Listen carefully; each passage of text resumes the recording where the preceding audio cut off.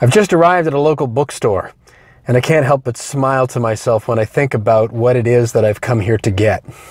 I never would have thought. But I'm finding that in order to keep my imagination alive, sometimes I've got to give myself permission to change my mind.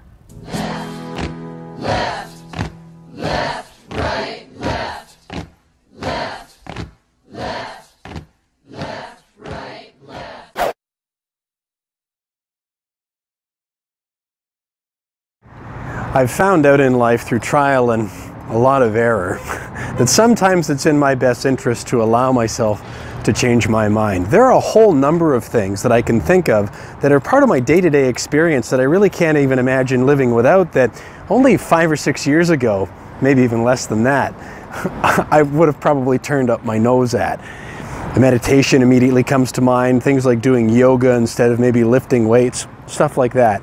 On a more basic level, I can think of the time when I went to Universal City Walk in Orlando, and there was a Margaritaville there, Jimmy Buffett. I remember going in there and seeing all this stuff that had parrots and cheeseburgers and shark fins and coconut bras on it, and I remember thinking, who buys all this stupid crap?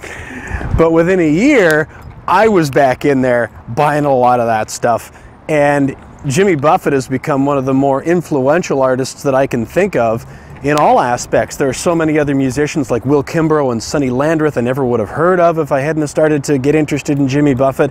I might never have read Herman Wouk and a lot of Ernest Hemingway and Robert Louis Stevenson because of getting into Jimmy Buffett's music and writing and getting inspired by him. But my initial reaction was to think that it was just dumb, not for me, closed mind. Well, I'm finding that if I can keep an open mind, especially when it comes to cultivating my imagination, sometimes it's in my best interest to let my old ideas go.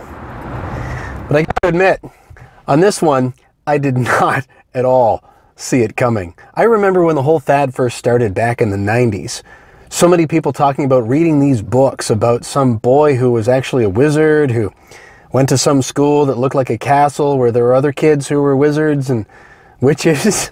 And it's not that I didn't like it so much as that I was just so completely and totally not interested at all. But still, there was a little part of me, I guess, that felt like I was missing out or not being, I don't know, responsible by staying up on the current trends. So years later, when the first movie came out, I remember going to see it, watching it, and then when it was done thinking,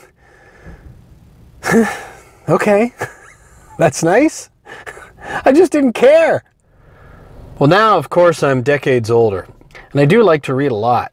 I've always got a business or some sort of a personal development book on the go, and I'll often have an audio book that I'll listen to while I'm on the move, or different podcasts or things like that. I like to learn. I enjoy that. I like learning new things and discovering new things, but I have found that, at least for me, there are limits to it. If I try to do that too much, especially later in the day or at night, I won't be able to get to sleep because my mind is racing trying to process all the stuff that I'm trying to pour into my mind. So I got to a point where I thought maybe I should be looking to read something or get into some sort of material that will stimulate my imagination more than my intellect, especially just before I go to sleep. So I was searching for ideas of what I hadn't read before that might work. And I thought about that wizard kid going to some castle type school that I know I for sure was not into back in the day, and I thought,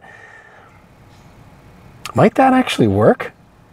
You know, a pretty smart dude, Albert Einstein, once said, imagination is more important than knowledge. That's a pretty interesting thought, isn't it? And I've found that in order to stimulate my imagination and to keep finding new ways to do that, sometimes it's in my best interest to let go of some of my old ideas, or in other words, give myself permission to change my mind. And in this case, I'm really glad I did.